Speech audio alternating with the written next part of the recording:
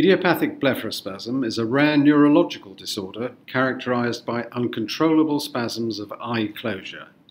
It can be severely visually disabling and prevent work, driving, and even everyday activities. Most cases improve with botulinum toxin injections into the muscles around the eyes at 2 to 3 monthly intervals.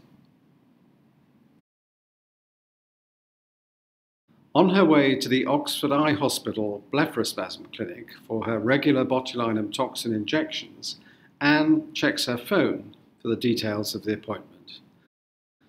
As she uses her eyes, her blepharospasm worsens and she can't see to read. Her blepharospasm-associated facial dystonia also increases. Some patients have found that focal finger pressure on the temple helps control the spasms. We have developed a spectacle-mounted device, known as Pressop, to mimic the effect of finger pressure. Anne attaches her Pressop to the arm of her glasses, where it is held in place with a button screw. She adjusts the ball until it is exerting focal pressure in the required place.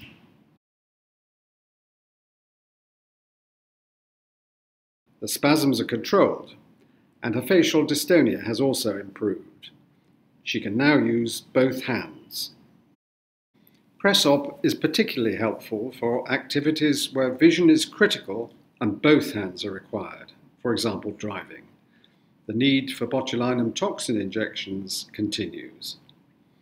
In our trial of Pressop, around 2/3 of those tested found it helpful, whether or not finger pressure was also effective. We recommend a trial of Pressop for all our blepharospasm patients.